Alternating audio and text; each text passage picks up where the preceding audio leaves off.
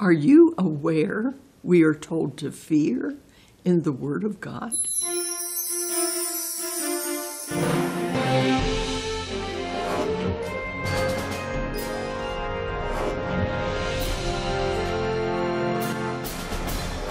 This past week, I became aware of a scripture. I've read the Bible through many times, but there are times when you're reading the Word and suddenly something comes out off the page to you like it never has before. And as I was reading the Word this week, I came to, and I was hearing others speak also, but I came to Hebrews 4:1. Therefore, since a promise remains of entering into his rest, let us fear, lest any of us seem to have come short of it. We're to have fear if we're coming short of his rest. How many of you have ever gone through life and thinking you're all harried and you're stressed out and everything, and that you had no fear about that other than the situation you were in at the moment, and you were wanting it to get done and you were doing everything in your might to do it, and you had no idea that you were coming short of the rest of God and something he told us to fear about? I have come to understand that most of my life I have lived that way. I've been stressed. I've pushed myself to the max. I've gone and done because it was the right thing to do. Not hearing from God, not having God say, this is the way, walk ye in it, because I could do it myself. But I believe that God designed for our lives to be in rest. I believe that's part of our destiny in God, that when situations come, no matter what the situation is, we are able to find rest in God, knowing that he is on the throne and he is in charge of it all. I believe when we don't enter into his rest, we are believing that we can do it better, and we've got to get on with it. As I see it, we do not rest in the Holy Spirit to accomplish things in our lives, but we think that we can do it on our own. And then we are told, well, you do what you can do and then God will do the rest. How many have ever heard that? We've been steeped in that kind of a tradition. And if we don't do something when there's a situation there, we feel lazy, or we feel like we're not living up to what we should. We feel like we're not being responsible. You feel any of that? But we go about doing our part and not resting in the Holy Spirit and the work of the Holy Spirit. In fact, we set the Holy Spirit aside to do our work. Jesus lived his entire life doing what he saw his Father do and saying what he heard his Father say. He only did that after he had seen the Father do and say, and then Jesus spoke or did. So many of us are in the ministry of busyness. My husband used to have a plaque on his wall that said, beware of the barrenness of the busy life. Somehow in this day and age, we are more guided by need than we are by the Holy Spirit. Not understanding if there's a need there, God may have someone else he's put on their heart to take care of that need, but we see the need and we rush in to do and to be. Philippians 4:6, be anxious for no thing. The word says nothing, but it translates to no thing. Be anxious for no thing, but in everything, by prayer and supplication with thanksgiving. Let your requests be made known to God, and the peace of God, which surpasses all understanding will guard your hearts and minds through Christ Jesus.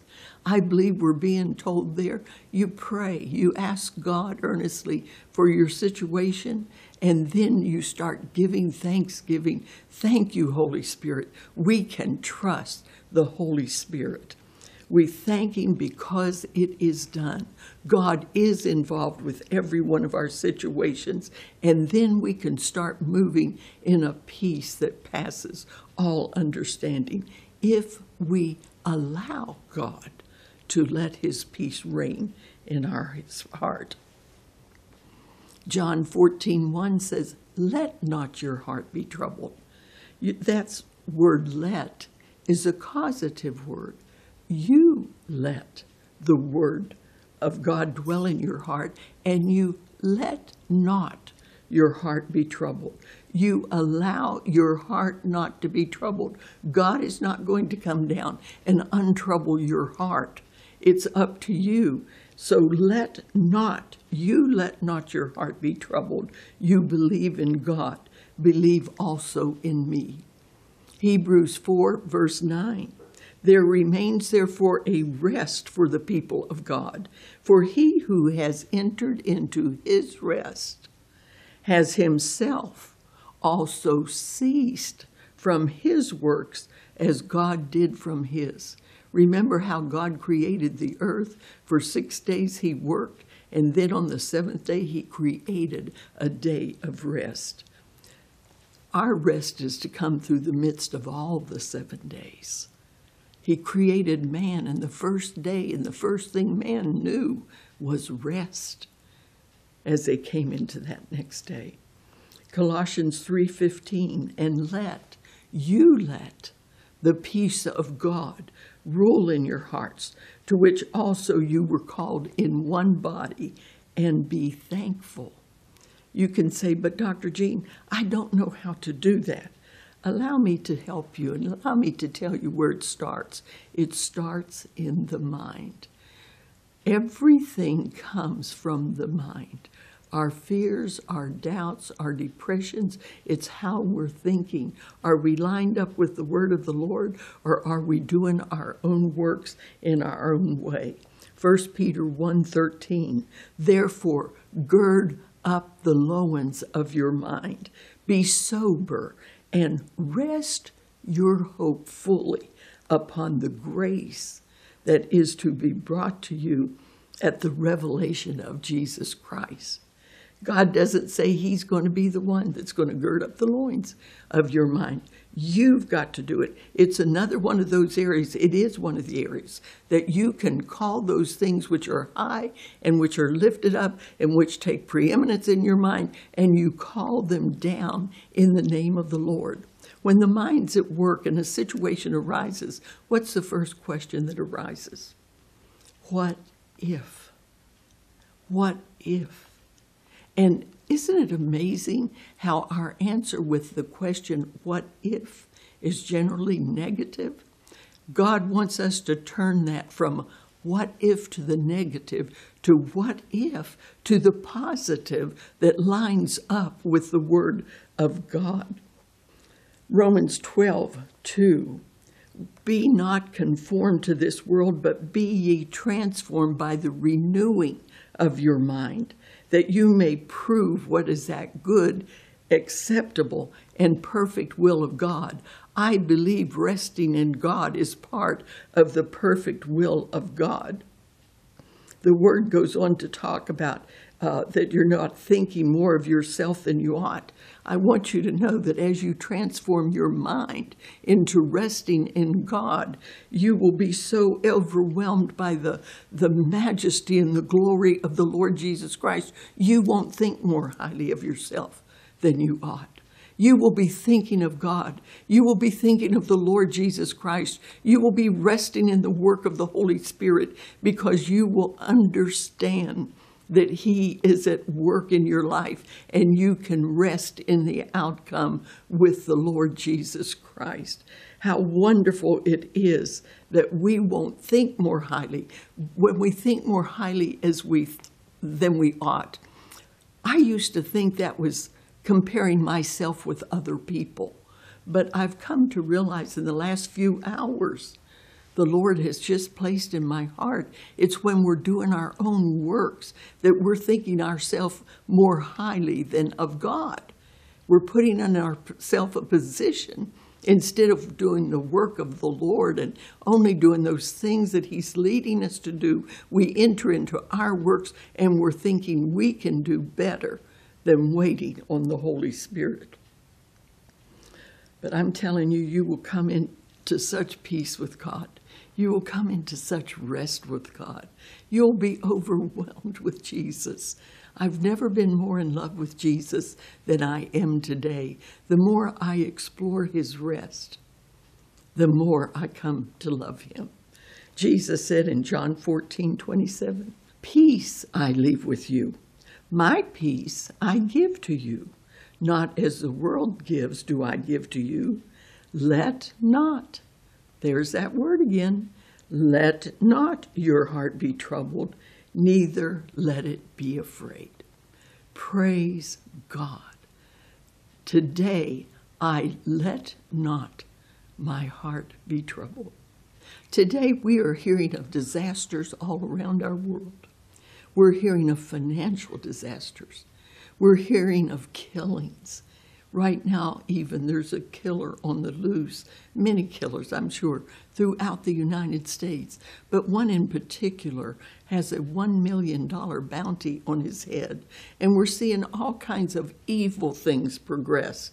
We're seeing wars and hearing of rumors of wars. We're hearing of earthquakes in diverse places. We're hearing all kinds of things that could bring fear to our hearts. But the word says, rest. Let us labor to enter into His rest. The word in Matthew 11:28 says, "Come to me, all you who labor and are heavy laden." How many of you understand that when we're doing our works, we are weary and we are heavy laden? And the word goes on to say, "I will give you rest. Take my yoke upon you and learn from me, for I am gentle and lowly in heart, and you will find rest for your souls. For my yoke is easy and my burden is light." I am persuaded to think there that if we're involved in anything in our lives and the yoke is hard, and the burden is heavy, we are involved in our own works. I hear so many people say, "I am so weary. Oh, if I could take a break." And many of them are church people involved in, quote, the work of the church. It's time for us to rest in God and trust the Holy Spirit and let Him do the work. And it's time for us to resign from the office of being the Holy Spirit. I have done that so much through my life. I look back and I see where I wasn't content to rest and wait. It had to be done on my time schedule, and therefore my yoke was hard and my burden was heavy. But I want you to know, I'm coming. I am coming. I haven't fully arrived. I am coming to a place where His yoke is easy and His burden is light. I have determined to enter His rest. I may miss it this morning, but I will try it again this afternoon. I may miss it again tomorrow, but I'm going to try it the day after.